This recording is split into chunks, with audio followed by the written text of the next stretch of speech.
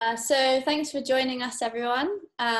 This evening is the second in our series of monthly online artist talks. These talks are part of the Sustainable Darkroom project, for which we ran a digital residency kind of in research and development throughout the month of April. Some of the methods and ideas that we developed during this month are all available to check out on our website and kind of Instagram page. This residency was really generously supported by the Arts Council England, so thanks to them for that. So the Sustainable Darkroom project, in case any of you guys aren't really aware, is a series of residencies, talks and workshops which have been set up to give practitioners the chance to develop and research and share approaches really to helping them foster a more sustainable and environmentally darkroom photographic practice. So it's really a delight to have this evening 3 artists who all kind of fall under the realm of the Sustainable Darkroom join us. I'll introduce them in order of speaking. So first we're going to have Hazel Davies joining us. Hazel is a Hampshire-based artist who works primarily with photography. Her work explores materiality of photographs and uses mainly analogue and alternative processes with a particular focus on Polaroid film. Then we've got Jem speaking. Jem is based in Oxford and works in the Department of Plant Sciences at Oxford University. She recently completed her MA in photography at Falmouth University, where she undertook practical research into the botanical archives of the Oxford University Herbaria. And then lastly, we've got William Arnold speaking. William is based in Cornwall and he's interested in the layers of human and natural history that comprise the making of the landscape and the role played by the photograph in documenting time and change, the subjective and objective politics of places and their histories. So each artist will give a roughly 20-minute talk and we'll have some time for questions at the end. So if you hold any questions you have for each artist until then, and then everyone keeps their mics on mute for now, and then when the questions come at the end, you're welcome to unmute yourselves and ask away. So now I'll hand over to Hazel. Okay, thank you. Just wanted to say thanks for inviting me to talk today as well, and just hope everyone watching is safe and well. I'm going to just share my work with you today, which is my Polaroid manipulations project. And I'm going to talk a little bit about how I make my work and the research that went into my work. So just going to go through it with you. Yeah, so for me, I've been really sort of the history of photography is what's really kind of inspired me, and early photography. And it all started when I was reading Walter Benjamin's A Brief Short History of Photography when I was doing my master's degree.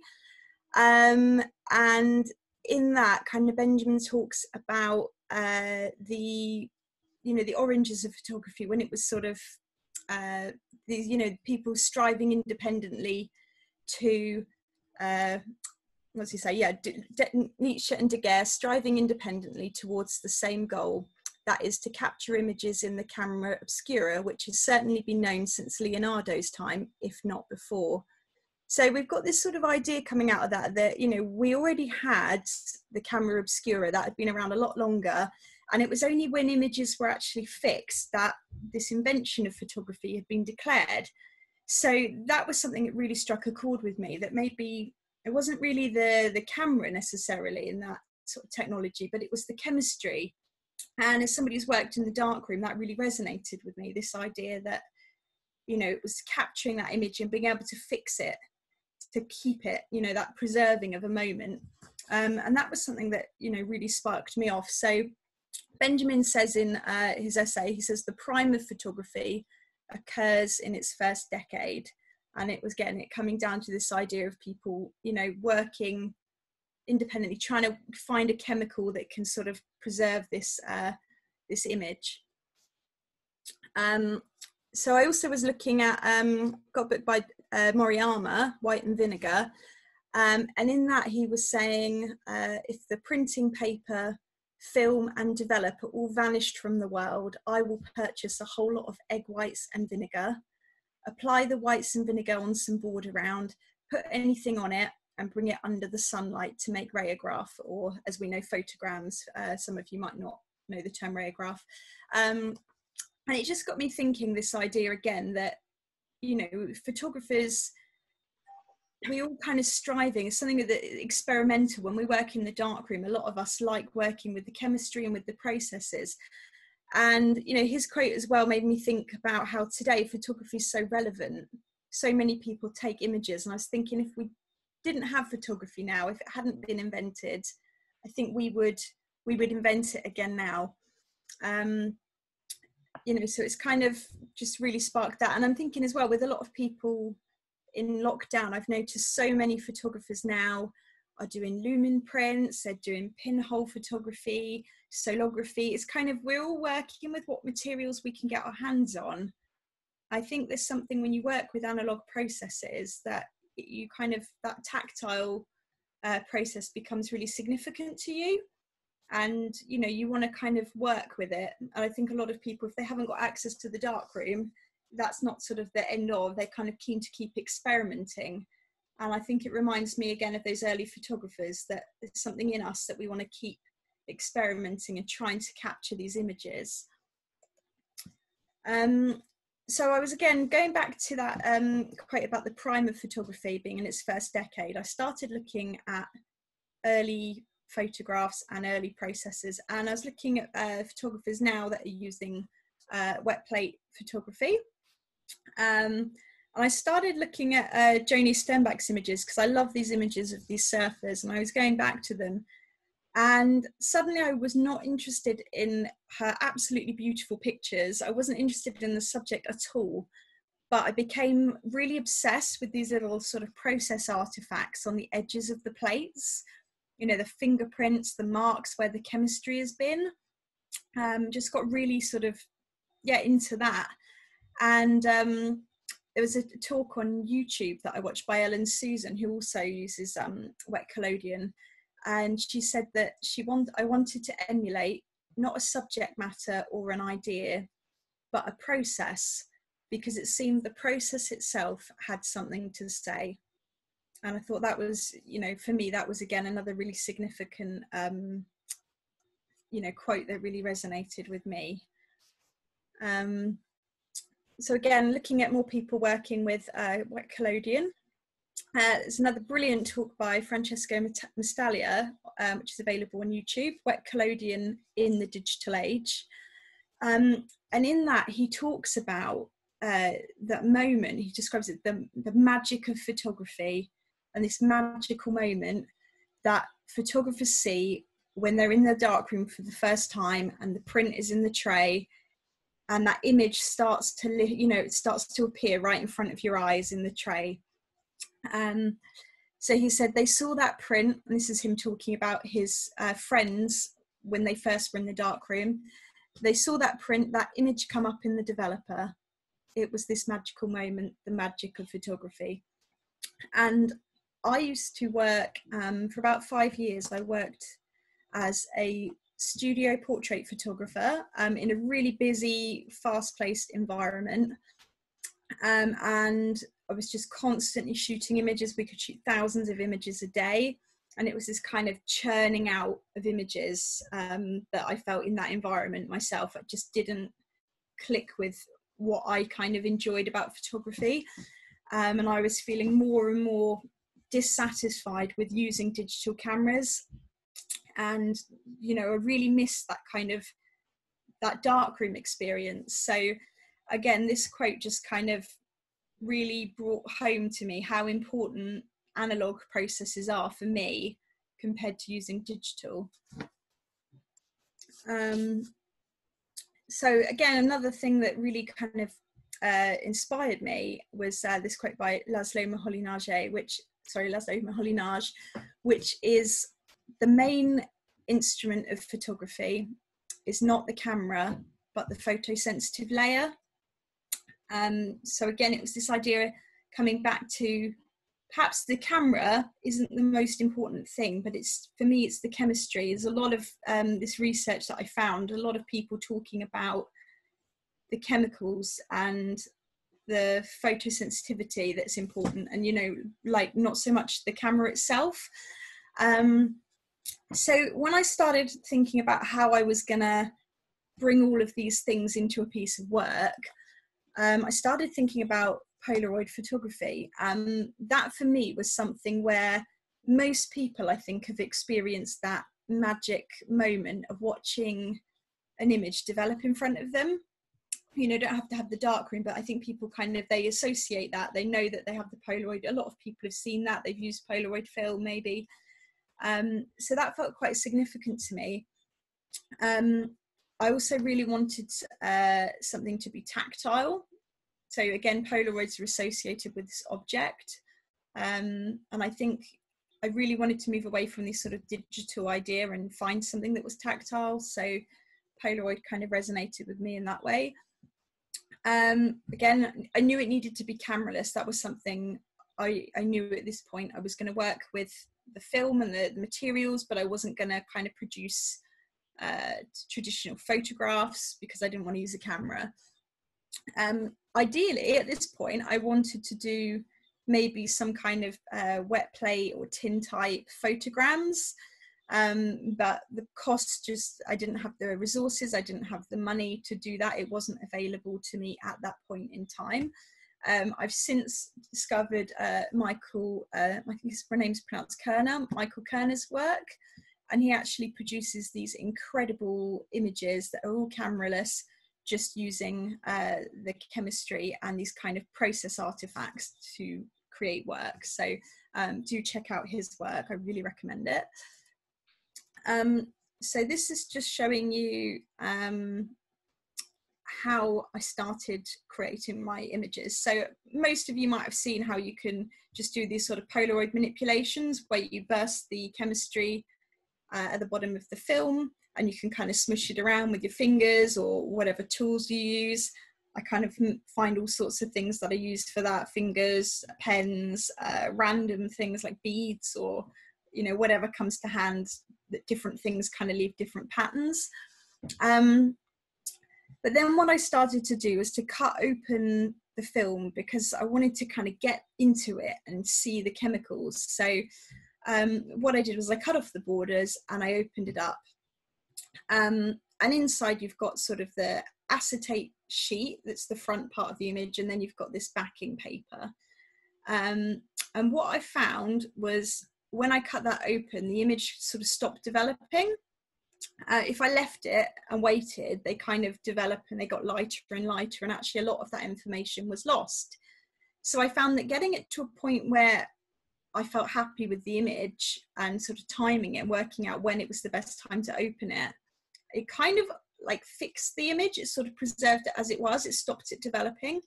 So I thought that was really significant, that it kind of comes back to this, you know, darkroom process of fixing, and this idea of you know, when images were fixed, that was the invention of photography. So it all kind of tied together for me. So what I've got here is this sort of backing paper with the chemistry on, and then on the acetate, it was like a sort of almost a, you know, a positive and a negative, because you've got these two parts that kind of open up like a butterfly print, and the acetate sheet, when you hold it to the light comes through. So I decided that that was very much to me like using a negative. So I was playing with this idea of then having a positive and a negative version of the same image.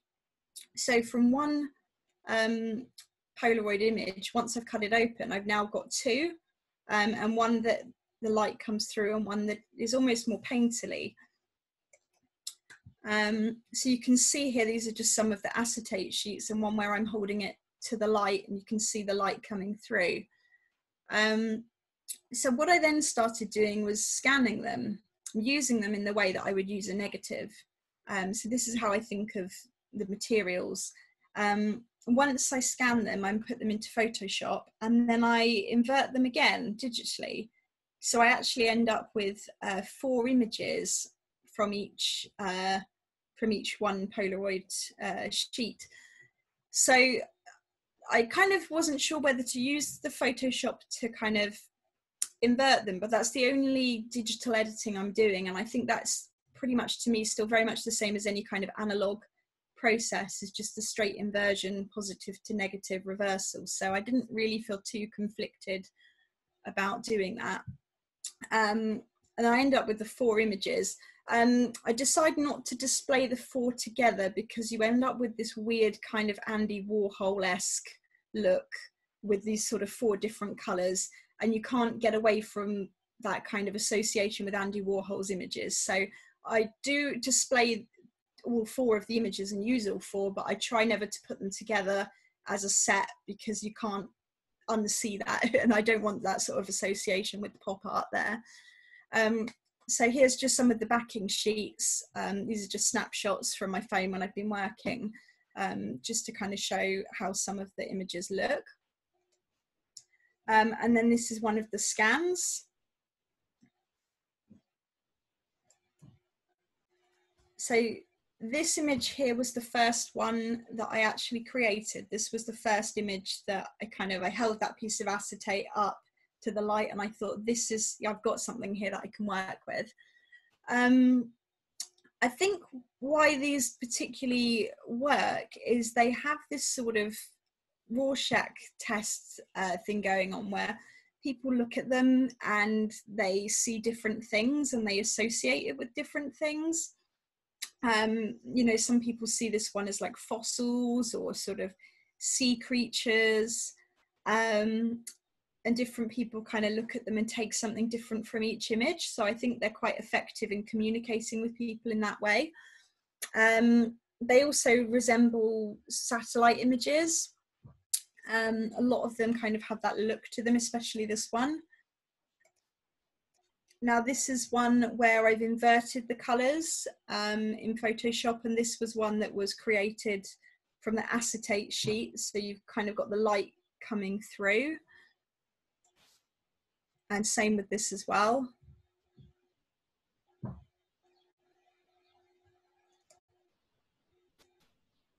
And then another one, a lot of people see like a face in this one.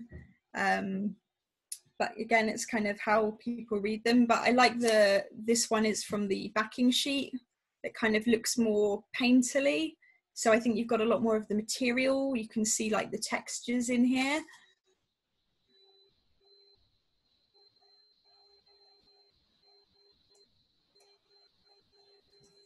One of the ways I get the different colours in these images is experimenting with different lighting, coloured lighting, and also using different films that were available. So the Impossible Project, for a while, they did a black and white film that was available. They've done like a limited edition yellow and black film. I can't remember the name of it, but they had like a White Stripes association going on with it, and they did a cyan coloured one and a magenta monochrome film. So I bought those as well to work with them. And the actual backing paper is a different colour on those, so that's given me quite a lot of variety in the images as well. Should I just skip one? Here we go. Yeah, so this is another one where you can actually see the chemistry and the texture on the print.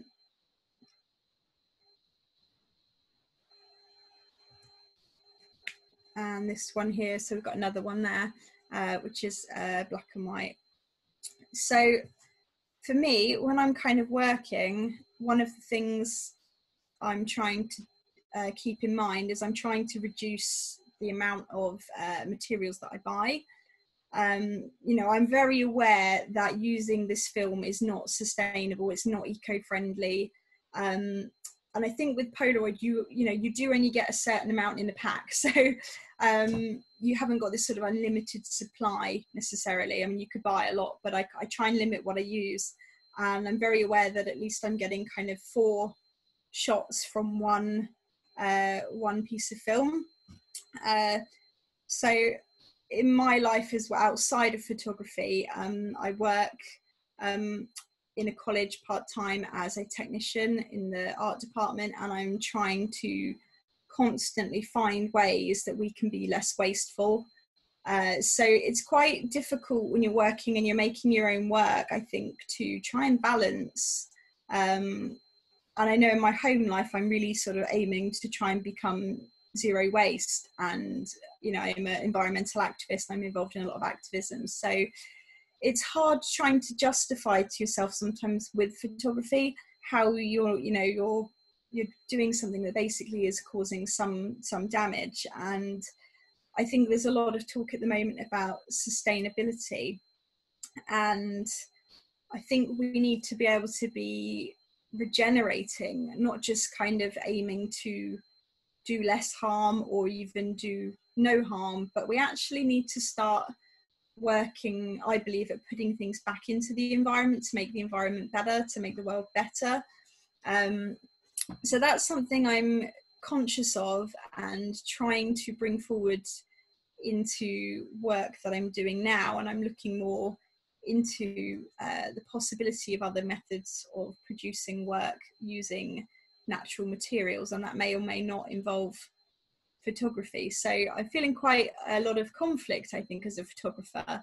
How can I, you know, be sustainable, and how can I make work, and how much work is okay to produce?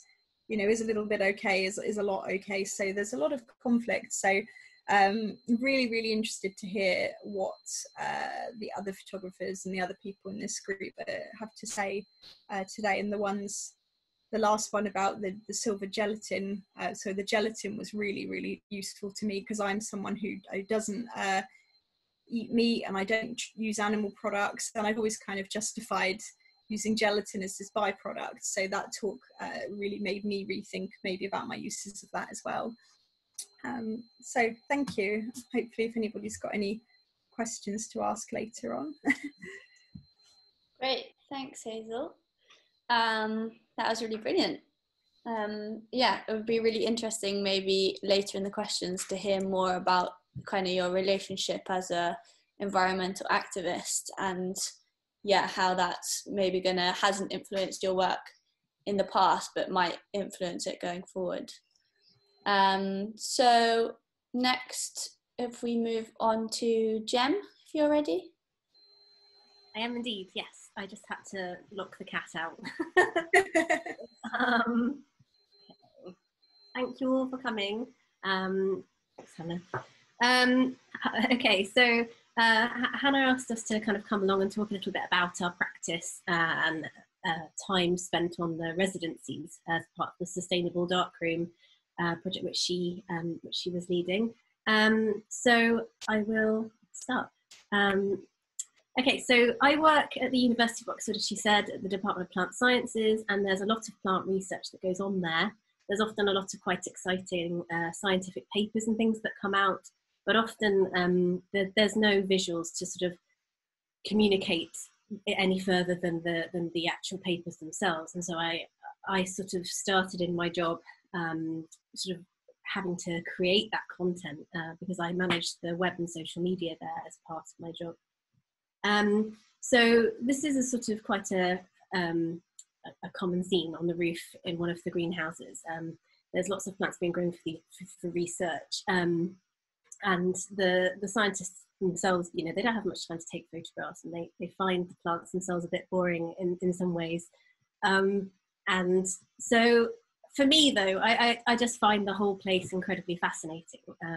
This is rice growing under coloured LED lights, and it's being forced. It's growing in a cannabis grow tent, and I'm sort of crawling around in the tent taking photographs of it. But I think they all think I'm slightly mad.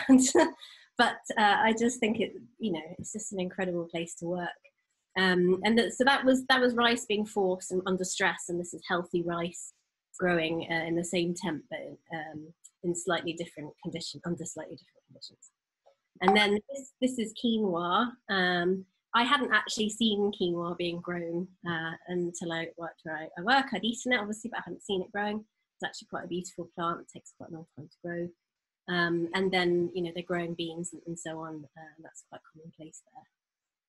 And some of the researchers where I work really embraced photography, and I found that one of the researchers was photographing the nodules on her pea roots, and she was doing that because her research was very root focused, and I was quite excited about how she was getting such good. This is one of my images with the SLR, but she was using her phone, and she was in a darkroom environment using a blue LED lights and an orange filter. She was getting quite great images to sort of communicate her science, but also to count the nodules physically. So it was quite an important process in that respect. So I don't know, I just wanted to show you some of the stuff going on there. But for my project on the MA at Falmouth, I really wanted to get into the university herbaria, which is across 2 floors, technically 3 floors. And it's sort of a mixture of a library in terms of books, but also there's pressed dried specimens there from all over the world, and you know, it's got millions of specimens there, and it's just an incredible place. It's got kind of books and things dating back to the 15th century, and the curator was kind enough to say that I could spend 6 months pestering him, going in and out of the herbarium, working there. And so I was initially just looking at what was there and trying to work out a focus for my final project. And I was thinking, you know, with this vast collection, how on earth do I narrow that down and design a project and sort of execute it practically and show it all within the 6 months with a full-time job. So I started looking, and then I talked to a few academics there, and I was given a few papers to read. And one of these papers basically was sort of highlighting how women are often underrepresented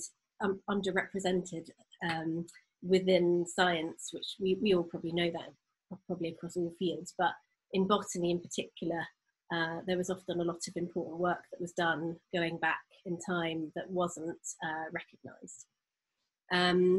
Another person who's kind of key to this project and has been key to my practice for quite a long time was Rosemary Wise, and she wouldn't allow me to put a photograph up, but she's a botanic illustrator where I work, and she has illustrated more plant species than any other person on the planet, and she's been doing this for over 50 years, and her illustrations are scientifically accurate. I've called her an artist a few times, and she's okay with that, but really she's an illustrator. And her work is overseen and reviewed by academic staff. It needs to be completely perfect in order to go into publications and so on. This was the paper I mentioned earlier, I've put it slightly out of sync, but it was really hard hitting for me. It was actually a male academic where I work, which I think was really quite special. That was, Jem, you really need to read these papers about women and how important they are in botany. But it really stood out to me, and it started to shape the project. So as this kind of process of looking and sort of saying to the curator, I want to really focus in on women, he was bringing things out to show me, and one of them was this plant souvenir. It's not scientific, it really was a holiday souvenir, but I thought it was really beautiful. And he said he often doesn't get it out because people get so excited that kind of the conversation ends there and they don't want to see anything else. But I thought it was so beautiful, and the materiality, I mean, the way it folds, it only folds one way. It's from 1850. It was probably made by women, is what he suspects, because most seaweed specimens were. It was one of the few things that Victorian women could do without their husbands, was to go to the beach, and to they were unsupervised there. I decided to have a go at making one myself. My plant pressing is much better now. I'd just like to point this out, but this took me hours, possibly days. I measured it all up and then remade it using plants from my mum's garden, because she really is the reason that I'm so obsessed with plants. And I was showing the front and back features like you would in botanical illustration, because the back's just as important, if not more, than the front. And I was kind of going out into the field, and I was looking for plants that were growing where they shouldn't. I don't like to use the word weeds too much, but and obviously a poppy's not a weed, but things that were just kind of growing in the cracks and the interstices sort of on their own. And I started collecting and pressing. And then I was making cyanotype prints up on the roof. Realised I could extend the exposures by basically using these glass greenhouses, because the LED lights run overnight. They run pretty much on and off on cycles up to 24 hours at a time. And so, yeah, I was using the space and putting a little sticky note for the researcher saying, if this needs to be moved, it's not a problem. And yeah, so I was experimenting with photographic paper going back sort of 40 years or so. I was donated lots of paper by friends here in Oxford and my husband's father and that sort of thing. And so I was just using the waste plants, the plants that have been grown and for harvest for seeds and so on, but then they were surplus to requirement. It really started to get me thinking about waste and plant waste and I don't know, just kind of all the methods that are used within photography. And I don't know, I started to get a bit more concerned over time. I started to build up a timeline of these women. There was a massive one, and I thought, I've only got 6 months, I need to sort of strip it back. So the people on the left, they are people that were primarily sort of in the botanic field, in botany. Some were collecting and some were illustrating, making art. They were doing it primarily to make money. That was the focus, or is the focus in Pia's case, who's still around. She's the same age as me. And then on the other side, they were doing it really for the love of it, not necessarily to make money. Not that the ones on the left don't love it, of course. And I was developing these case studies, which took quite a long time to get someone's life down to a postcard size. And then this was me trying to kind of pull my final major project together and think about what work I might select and kind of pulling together a book. And it was there was quite a lot of stuff to shift through. I made a lot of work, pressed a lot of plants. You kind of get the gist. And I was thinking, how can I display a lot of these lumen prints and cyanotypes? I didn't want to fix the lumens because I'd learned about, kind of how the fix changes the images, and I really like the images before they're fixed. I don't really want the colour to change. I also think it's quite special that they will degrade over time. So I was fixing them with a scanner and then putting them in a dark bag. I then went to London Centre for Book Arts and learnt how to make my own book. And then I used herbarium materials, which I became slightly obsessed with, still am, because they feel amazing, they smell amazing, the herbaria smells amazing. And I just really wanted to kind of show the work sort of in context with all these amazing materials. So here's a couple of images of the book, and then a little sneak peek inside. You can sort of see the whole book on the website. I did a little video, but I was using like the glassine paper that you would use to protect photographs, but it's also used a little in the herbaria for various reasons, and fragment and dissection packets. And I was taking Rosemary's illustrations, and I was making cyanotypes from digital negatives, and just lots of experimentation with lots of different processes. I kind of also like this idea that these photographs are changing every time you view them. The light is degrading them, and they're kind of precious. The magic of photography, as Hazel said. And so here's a little snapshot from in the herbaria where I had a show. I gave a talk, then people came and saw the herbaria and saw some of my work, some of the women's work, some of Rosemary's work. Rosemary was there. And then quickly, I'm probably talking too long. The Sustainable Darkroom residency was amazing, and I'm really grateful to Hannah and everyone else for allowing me to be part of it. I'm going to embarrass Hannah now, but this was the one that I was doing, which was the rework one, and we were, you probably all know about it already, but we were trying to find ways of looking at more sustainable ways of dealing with the waste chemistry. From the photographic process, plants in particular important. And so I started experimenting on this residency with anthotype process. This is basically emulsion made from dock leaves. I also experimented with using the plant honesty and the different sort of emulsions you can get from that, because surprisingly I hadn't actually made amphitypes.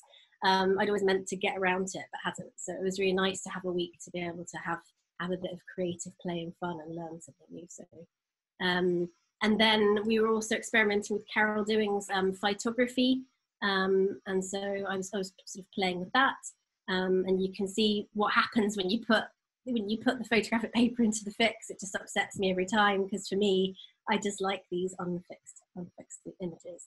And so this is kind of pre-fix and post-fix, and I do prefer them on the left. And then Alice, who was part of the residency I was on, made these really incredible prints using agar and cyanotype chemistry, and I was just so inspired. I thought, I wonder whether I could do something similar using spirulina, which is like another kind of algae powder that you put in smoothies and so on. And so I just had a bit of a play, and yeah, it's not as beautiful as Alice's amazing work, but she really inspired me to kind of get out of my garden and just experiment and just see what could be done. So yeah, I was quite amazed to be able to make an image from using just plants, 2 types of algae. And this is some of the spirulina experiments, which it's really quite fast actually, the exposure time short. And then I just put this little picture at the end just to say I had such a great week. I really enjoyed kind of being with everybody and meeting such lovely people. And I don't know, it was a great experience. So, and very finally, sorry because I've talked a lot, I had this idea. You probably know a little bit about Quarantine Herbaria if you follow William and John and me, but I had this idea that it would be really nice during lockdown to send out cyanotype packs to the people, because obviously everyone sort of was trapped inside. It was quite early on, and I knew how much I enjoyed the process. And then I chatted to John, and John had the same idea, and then I chatted to William, and he had the same idea, and actually all of our ideas fit really well together, and the project's really expanded, and I think that's due to collaboration and similar interests, and it's become much richer because of that collaboration, because of that working together. My original idea was just this kind of scruffy mind map, which I think I pinged over to John and William, was like, this could be fun, and they were like, I'm already thinking of doing this, and then it was like, should we get together? And we've got a lot of people participating. I can't even remember how many. William and I can always talk about it later, but William also is just amazing at getting funding, and he's been working really hard to get us funding for the project, and I know John's been applying for money as well, just so we can extend this to more people. But we would really welcome participation from people with their own materials, which I'm sure you all have. It's just quite a nice thing to do. And that's it. Enough from me. Thank you for listening. That was great, Jem. Thanks so much. So then we'll move on to William, if you're ready. Hi, can you hear me? Yeah. All right, cool. That was some wonderful talks. Thank you. And Jem's much too modest about everything. It's really wonderful to see all of that. I didn't really know what I was going to do in front of a screen, to be completely honest. I'm giving an online talk such as this. So I prepared a video yesterday about my work, Suburban Herbarium, which obviously has its kind of clear overlaps in what Jem's interested in. This is sort of why we've become sort of collaborators and friends. So I am going to put this video on. The more I think about it, the more sort of ridiculous and goofy this thing seems that I've made. So you pre-recorded. I'm going to be talking to you about my new book, Suburban Herbarium, and we're going to have a look at some of the prints from the series, and I'll take you on a little walk around, and we'll look at some of the weeds from which the photographs in this book are derived. The photographs were made over a period of 5 years on a regular lunch break walk that I make from the college where I work as a technician and teacher of photography.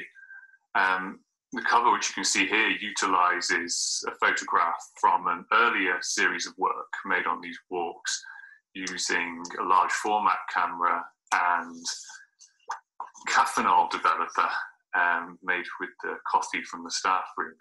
we decided on this for the cover because I think it gives a good indication as to the kind of place where these plants come from. It's published by Uniform Books and contains a very nice foreword by author and naturalist Mark Cocker, and an essay on where the work sits within the kind of wider field of history of botanical photography by Professor Val Williams. The initial sort of inspiration for making this work came simply out of making the walks. For a long time, I've had this job for an embarrassingly long time, and I've been out at lunchtime trying to find some interest in what perhaps at face value is not the most interesting sort of place. It's so lots of identikit housing, business park, a sort of very modern college facility, and not really the kind of place where one might necessarily go to seek out, I guess, maybe the exotic or kind of a wilderness place. But I've always been influenced a great deal by writers like Richard Mabey and much older writers like Richard Jeffries, who talk about these kind of fringe places that aren't countryside and then they aren't town either. So we hear them called edgeland or this kind of bastard countryside. So in short, it's about finding the wonder in the overlooked, and particularly about plants, about this other important idea that you might refer to as plant blindness, which is to do with sort of a cognitive impairment where people are really only concerned with animal species. There's a zoological bias in conservation. It's quite hard to make people interested in plants often. And so this work is about elevating the status of these weeds and hopefully persuading people to think about the importance of where this sits in a robust ecosystem. And so I think the best thing to do here might be just to take a look at the book. So the next camera angle you'll see will be the book. I hope that works for you.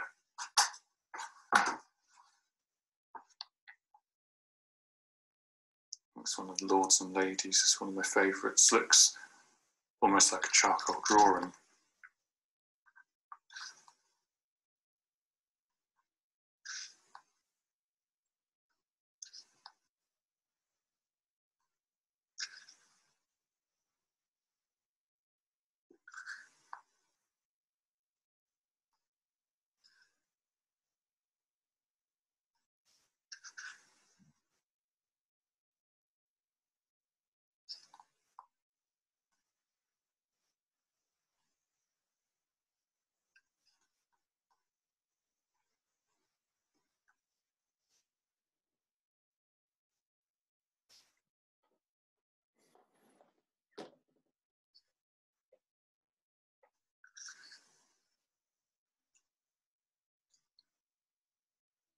And so we can go on and on.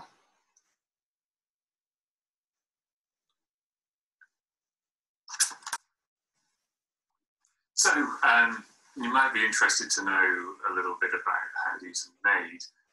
As I mentioned, I work at the college as a technician and teacher of photography, and as such I have access to nice darkrooms. So plants, so I pick them at lunchtime and then they're kept in water, so they're fresh. I normally don't have time to print them there and then. And then later in the day, in the evening, I'll make prints. So this is what the actual prints look like. You can see that very well there. I'll just hold it up. So they're all 12 by 16 inches, the same, on fibre-based paper. Ilford matte fibre-based paper. They are what you'd call projection photograms, I suppose. So the actual plant specimen is placed. Let's take this sage from the campfires here.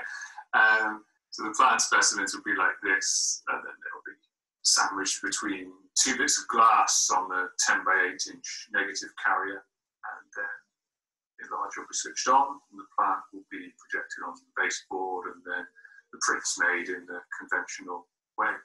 Sage, nice. Prints made in the conventional way, test strip, and all the rest. So what you end up with, as opposed to a contact print photogram, is lots of extremely fine detail. So when I put this together later on, I will put some of the prints up just on the screen so you can see the details and just how fine they are. What I might do is switch back to the other angle, and I'll show you some of the real things. And then after I've shown you some of the real things, I'd quite like to actually, maybe we'll go outside. The weather's nice. Seems tragic to be in here doing this, so I can maybe, it's not the suburbs, so I live in the countryside, which has been very fortunate during this time, but I'll maybe find some scraggy areas where we can look at some of the weeds that make some prints of here. I'll talk about them a little bit, and then in the final edit screen, which you'll be watching, you can see the prints with the weeds and the information. I hope that works out nicely.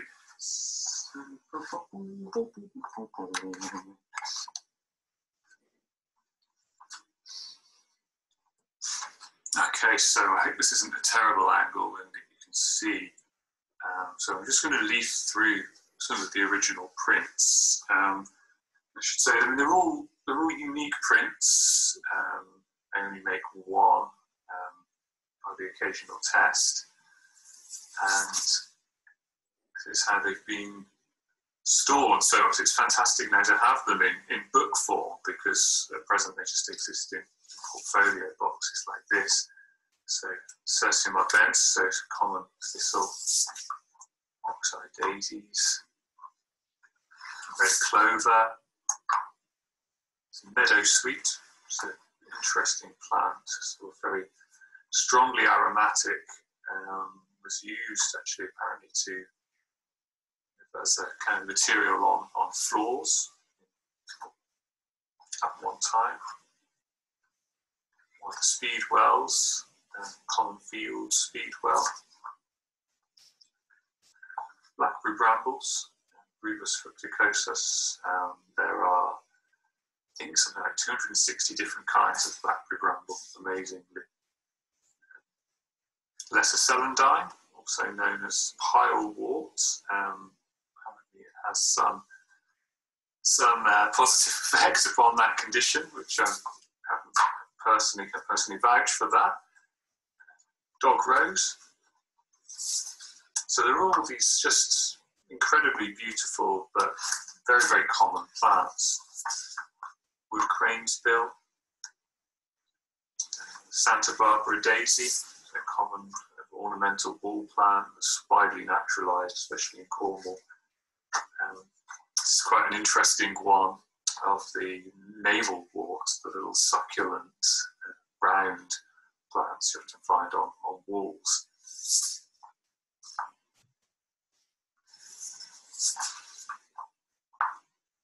Blackthorn, which is just finished blossoming, it was amazing this spring. Solana, the nightshade, it's a bittersweet nightshade. You can see here, we can see the little seeds in the projection, which look very much like tomato seeds from the same family. Common ash, heart's tongue fern. This is just before it unfurls. And hedge woundwort, which the name suggests was once used for making poultices for wounds. These ones are in their separate sleeves, so we won't get those out, but I'll just leaf through a few more. Enchanter's nightshade, tuberous comfrey, Prunus avium, wild cherry, avium, because the birds like them so much. Some dead nettles, water mint, and it can go on and on and on. So there are 100 in the book. I think in total maybe there are over 130 or so of these prints. So the next thing, as promised, we're going to go outside and we're going to look at some of these weeds for real and where they grow. And before we go outside here, where I live in the countryside, I think it'd be useful just to watch this old time-lapse video from a talk I gave a couple of years ago, which gives more of an indication of the actual habitat where these weeds come from. At the moment it will probably look rather more picturesque. It's a nice day, although I've tried as hard as I can to try and find the sorts of areas, like neglected areas, where these things would happen. I think in the end you might catch a little glimpse of me setting up for a print. There we go. That's that.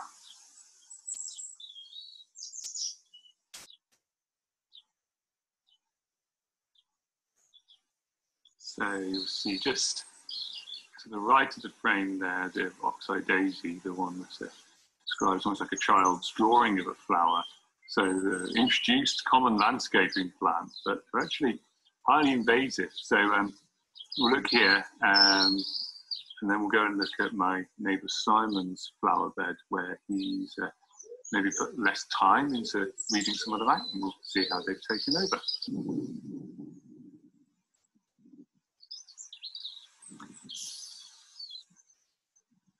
So you'll see this hasn't been resown for several years, and the oxeye daisies have completely taken over.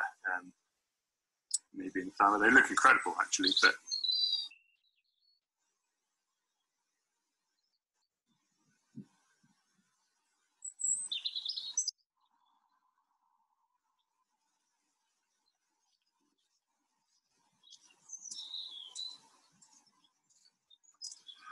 so a less picturesque area here where we might find something more akin to the environment we find with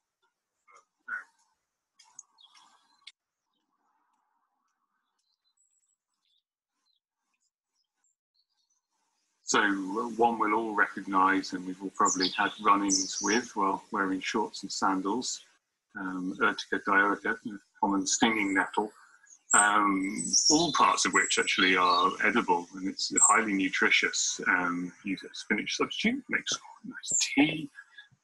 It's actually quite an important food plant for in the life cycle of peacock butterflies and small tortoiseshell butterflies. But it's hugely prolific, occurs anywhere where there's human habitation. Real mix of species in this neglected corner. The stinging nettle, narrow-leaf dock, flaxseed brambles, creeping buttercups, lots of, herb robert, various grasses, which I don't pretend to know about, some elm suckers, cleavers. And two very common weeds here in this rubble. You see the red campion quite obviously, and also the forget-me-not. I think it's wood forget-me-not, much lower down, along with more herb robert.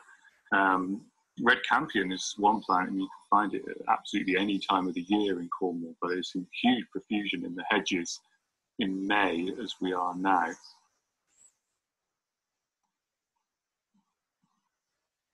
So again, this is much like some of the building sites where the specimens for suburban vivarium were collected. So we have the herb robert here, which is in the geranium family, with many names. Stinking cranesbill, very pungent. Apparently I read somewhere it's supposed to be potential rabbit repellent, but I don't yet to see any evidence of that. So then there's death come quickly and stinky bob.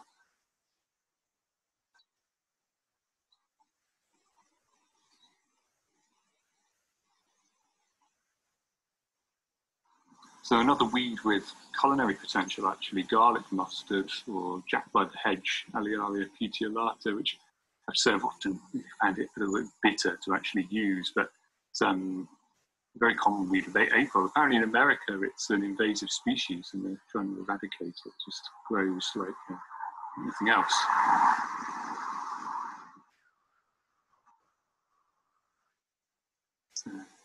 So, just a little gone over now. And here we can see the oilseed rape, common agricultural crop, grown to an impressive size as a weed.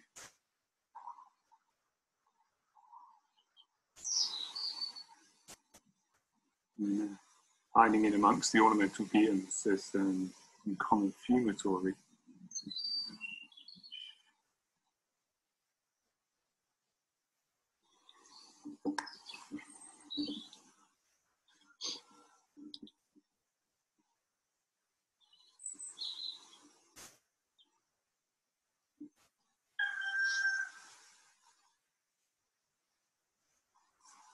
Well, I hope everyone's had a nice time looking at a few weeds and any questions. So I think that's going to follow up now with Hannah chairing, and also Jem and I will talk about the quarantine herbarium plant type project.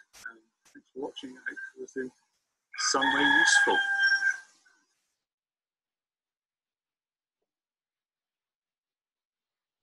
Cool. So hopefully the sound was all right and that. Yeah, I hope it was. I thought it would just be nice to see some of the actual plants and kind of where they live, and then the prints side by side would be a... It was a real treat to see some countryside weeds in their natural habitat. I hope so. It felt a little bit like cheating, because the place where they're actually made is this kind of like boring sort of nowhere place. But obviously I live on a farm and it's really quite nice currently. So, but I don't know. Hopefully it was good to see the specimens anyway.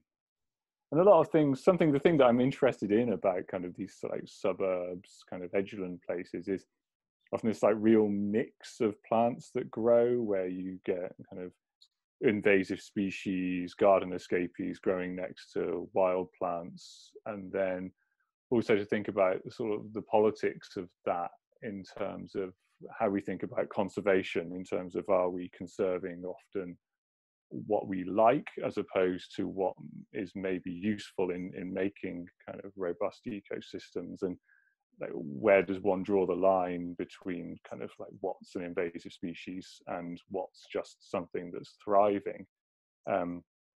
Just for instance, say take something like the honeybee, which is it is an invasive non-native species in North America, but one would never ever think of that as being an invasive species because it's successful and it's really useful and we like it. So there's a lot that kind of comes down to usefulness, aesthetics, and all sorts. It's just something that interests me particularly. So I thought it's quite interesting to see them. That we place such, negative terminology around certain plants when they're growing, when we don't want them to grow. They suddenly become something really aggressive and invasive, and all these words which are possibly quite unnecessary because it's all relational.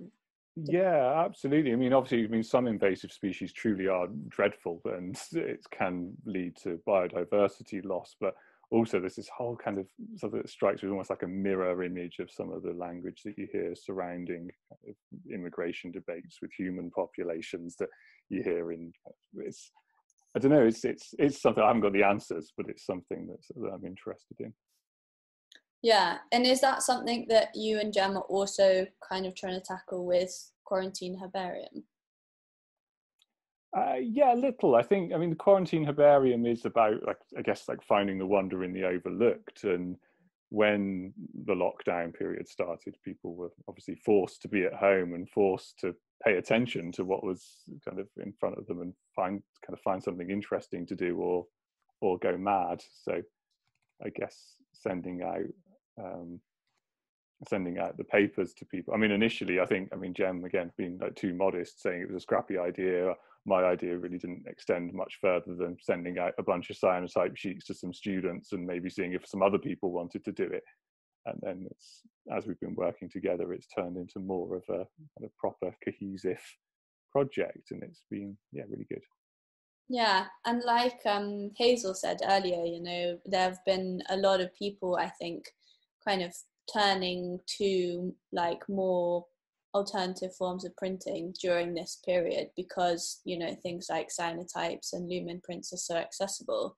it's really nice to suddenly, yes, see people get back in touch with kind of the plants in their garden and printmaking with them and how this can be used. And I think there have been quite a few cyanotype projects kind of floating around during our time in isolation from in different areas. I think there was one up in Scotland, and but I think most of them have been a bit more general, of just sending people the paper and, you know, anything comes back. But I think it's quite interesting that yours has a specific focus on kind of paying closer attention to vegetal life or weeds, or it's possibly has a bit more of a scientific aspect to it. I don't know if you would agree with that, or... Yeah, I think we probably would both agree on that, and we kind of it is a big problem. Plant blindness is a big issue. I have a WhatsApp group actually with my work colleagues, and we're in plant sciences, but a lot of them are not really interested in plants. The support team for the academics there, and you know, quite often one of our photographers, he will share beautiful photographs of his garden where he's locked down, he's furloughed, and a lot of the team will say, "Oh, that's really nice," and I'll come back and I'll try and identify it, and I'll give the Latin name and the common name and stuff, and he'll go, "Very well done, Jem," because his wife's really into gardening, and she gardens at one of the colleges. And then one of my classmates came back and was like, "Yeah, Jem, what she said, red plant." And he literally, you know, and it's become like a running joke, because so many people that I know of the younger generation can look at something and say it's nice, but they have no idea what kind of plant it is. And I think I'd really taken that for granted for a long time and just assumed that everybody knew about plants. And then kind of the more I sort of got into my project, the more sort of discussing with the curator and looking at Will's project and talking to William and stuff. I mean, I think it is quite a serious problem, and it's not just actually plants, it's wildlife as well. Kind of the knowledge is being lost across generations. It's kind of not being passed on. Yeah, relating it to wilderness in general, wilderness or animals, there was a really nice quote from the guy who wrote the I don't know if it's a pretext or something to your book, Will, Siberian Herbarium, about the like number of people that are part of the like bird preservation in comparison to the number of people that are part of the equivalent kind of plant preservation. And one was in the millions. The birds preservation is like in the millions, and then the plant one is like 11,000 or something. You know, yeah, but really, without one, we don't have the other. Yeah, that's definitely a big issue. That what is it they say where I work when they're trying to sort of recruit people to the BA in biology? They said that when they're actually on course and they're looking to decide on their major projects, they tend to think that animals are sexy and plants are boring, and it just makes me so sad because that's definitely not the case. But you know, kind of if you've got a plant or you've got a penguin or a lion, it's different. Well, it's so easy to anthropomorphize animals and put a narrative upon them in a way that with plants is not really so easy. It's yeah, I don't know how you do that. I strongly believe that in order to protect what we have in nature, people need to know about it. It's very difficult for anybody to be bothered if you know, we've lost so many species you know, in recent years, and people don't really care, or they don't, because they don't know about it. But you know, if suddenly like something we recognized and we were really familiar with and we were used to seeing every day was gone, I think people would fight for it more. Whereas, you know, it's very easy now for like with HS2 for this ancient woodland to be destroyed, and a lot of people don't understand the significance of it because they don't recognize the difference between different types of trees, or the age of trees, or the habitat it provides, and you know, the mosses and the fungi and the soil and the whole ecosystem. And I think in order to get people to protect things, they have to know about them. And I think your work's, both of you, is really interesting because, you know, it's highlighting these plants that people probably see a lot and they wouldn't know the name for it. And I think that's probably, you know, the first part of looking after our natural world is to be able to identify things.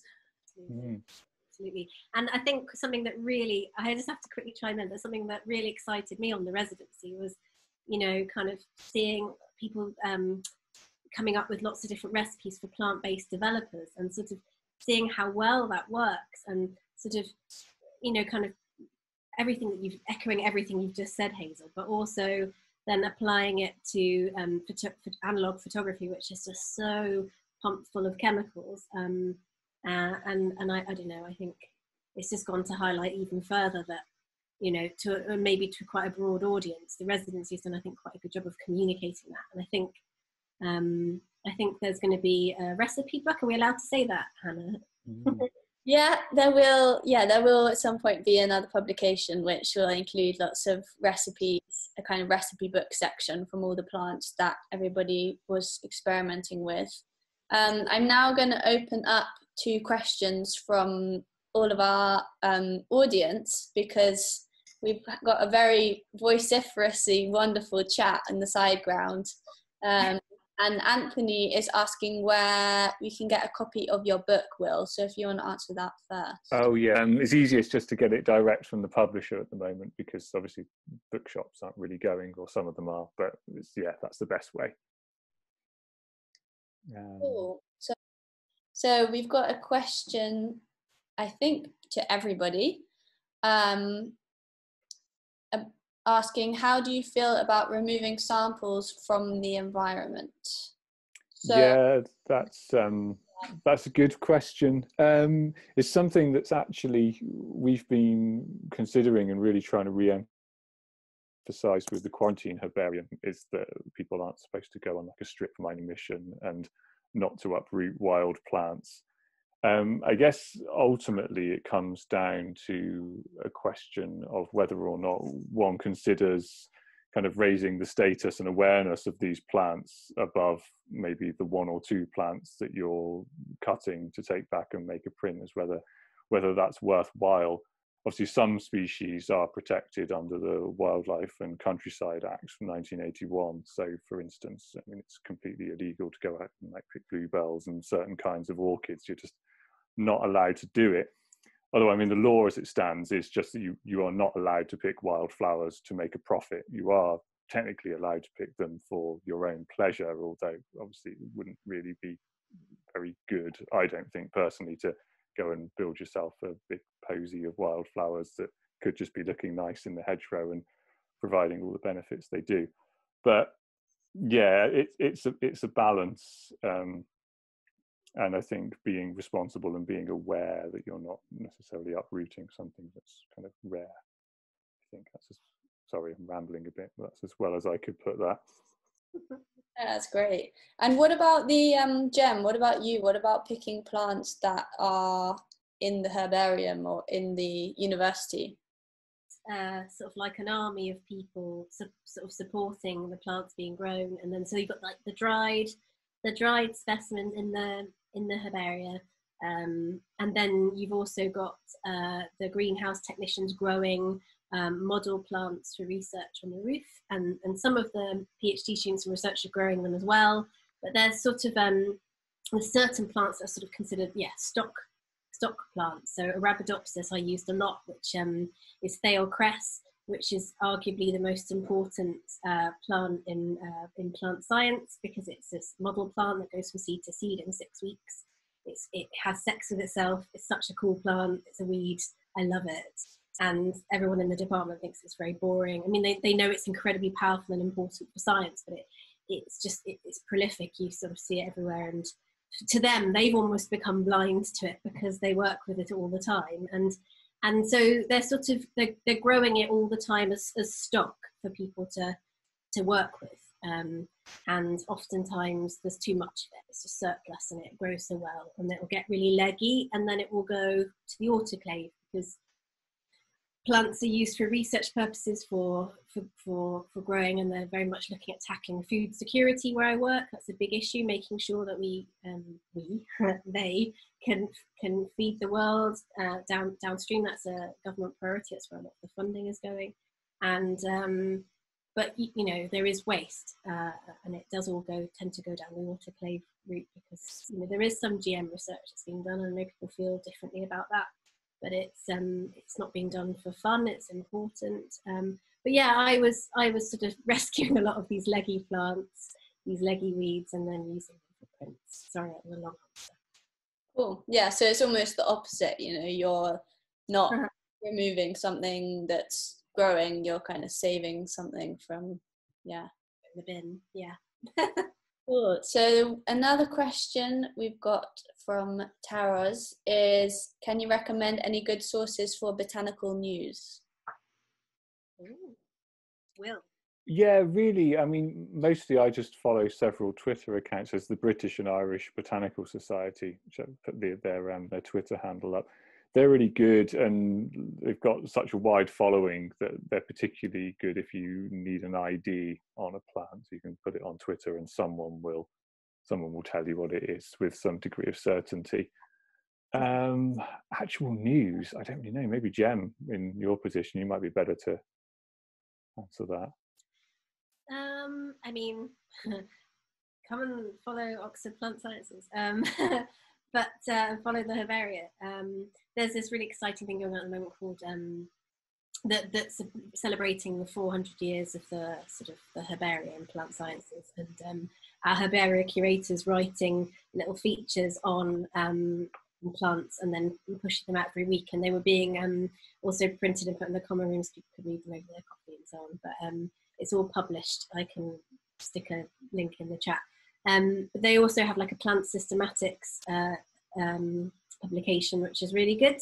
I'm going to try and get quarantine herbarium in there. But no, I will have a think on that actually, and maybe pass it on to Hannah. But there definitely are lots of sources. I just can't think of any at the moment. And the hashtag, the Wildflower Hour, they're actually, it's a separate account now, but that hashtag in particular, there's a thing every Sunday between 8 and 9 o'clock where you put up your best wildflower that you found that week. I actually got into mild trouble with them last week because I put up this picture of, it's called bastard balm. It's sort of like a really horrible name, but it's in the dead nettle family. It looks like a nettle. It's got quite a pretty purple flower. It got like 200 odd likes, which seems to be a lot on Twitter. And so I thought, oh, I'm going to have a little bit of cheeky promo of my book here. And they really told me off for it. Oh dear. Yeah, but otherwise it's great. The hashtag Wildflower Hour. You find something, yeah, but no, don't try and promote anything, otherwise you'll be told off very sternly. Okay. So Cornelia's asked if we could expand a bit more on the development of film with Caffeinol or other things that can be found at home in lockdown. So this was something that we researched quite extensively during the Remove week of the residency. And so plant-based developers can essentially be made with, we've found nearly all plants is kind of basically worth, just you see a plant that you have quite a lot of, give it a go and it might make a plant-based developer. You're then mixing your plant material with vitamin C and washing soda. So basically the combination of those three creates the right chemical balance for your film to develop. We've got there are lots of basic Caffeinol recipes online that you can find, and if you just substitute your instant coffee for plant material, which we've found is best to be steeped overnight in liquid, and then you strain it and you use that liquid as your kind of base developer, and then you're adding your vitamin C and washing soda to it. Will made some really successful paper developers. I don't think you tried any film, but you tried it quite extensively with positive paper. Yeah, I mean, I was just going to search for the Instagram links, but I've got the box on the desk here. I don't know how well you can see them, but that's willow developed in willow, basically substituting the plants, as you just mentioned, for the coffee element of Caffeinol. Mint worked really well. I mean, they've all got this stain on. It depends like what the plant is. Sometimes the stain's heavier than others. So what I was looking for was really something with a kind of relatively light stain, because I mentioned about the cover of the Suburban Herbarium book being, that was direct positive paper developed in Cathanol. There I was sort of like, it was a little bit of a kind of like a jokey thing about kind of trying to seek this wilderness while I'm stuck at work, and there's this horrible stimulant in the staff room that I can use to make a developer from. So it was kind of about work and leisure and that kind of thing. But I'd like to find one. I think they do work better as film developers. They're not particularly good as paper developers. So I think if I did develop film, I just haven't done it, it would work better. But that's ribwort plantain, that was successful. So I mean, as someone was saying earlier about kind of lockdown activities, it was really great to be on that residency in the first sort of weeks of lockdown, and just to, obviously lucky to be in the countryside with a vegetable garden and having these things growing. So it was super fun to black out the bathroom and get a bicycle light out as the safe light and do all of these things. Yeah, I'd just like to say, echoing that it's really Hannah's fault that I now have a darkroom of my own in my house. I've got my own sustainable darkroom, and I meant to put some pictures in the slides, but I've put it on Instagram anyway. But I'm really quite excited about that. I don't think that I'd have had the kind of confidence to get cracking with that. And I've made some Willow Developer. I haven't used it yet, but yeah, thanks to you, Hannah, and to everybody involved, and also Will for the recipe and things. It's been awesome, and also the saturated salt fixer. So if anyone has seen or read about that, it's really excellent too. So and yeah, I've been kind of not using, I'm sure a lot of people don't use stop anyway, chemical stop. I just use water. So there's lots of ways of kind of making your developing and your printing process more friendly, environmentally friendly. Or vinegar, if you really insist on stop, would be the same. Oh yeah. So another question, quickly one for all of you from Poppy, is what projects are you working on currently? At the moment, I've been doing lumen prints. I seem to have like an inordinate amount of expired paper, like boxes and boxes and boxes. So I've been doing that. I've done some pinhole cameras. Once we went into lockdown, I decided that I was going to do some solography and leave the cameras up until we come out of lockdown, kind of till there feels like we can, safely return. And it's just kind of this, this visual calendar, I guess, of the sun passing over those days. I've got another idea which I'm hatching, which actually fits in a bit with Will and Jem's kind of work, which is actually to create something where I've got an image on paper and to work on some sort of paper that can be potentially like embedded with seeds. I was talking before about how I felt that things needed to be regenerative. So I had this idea of making images onto some paper that once the image was done with could potentially be, returned to the earth and maybe grow some seeds from that. So something I was just playing around with, and I've just been researching at the moment different methods to make paper with natural materials. Cool, great. Jem, do you want to talk briefly? I won't ramble on too long. But yeah, I have been meaning to experiment with this Willow Developer that I've made using the recipe from the Sustainable Darkroom.